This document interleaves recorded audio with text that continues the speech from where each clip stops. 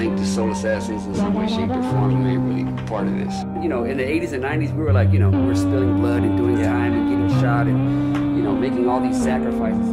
Obviously, I've always been a major fan of this dude's work, cartoons work, Mugg's work, Alchemist work, everybody, you know. The cool thing about our crew is we've never left it. You know, evolve and grow with the times and, you know, keep up to date. But I never stopped doing what I did, and that's my whole crew's like that. And none of us have, none of the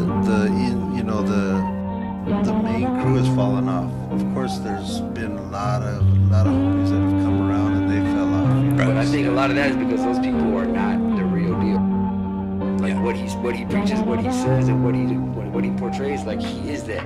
But born and raised, I would never, you know, push something that's not directly tied to my life. You can get it to go away, but it's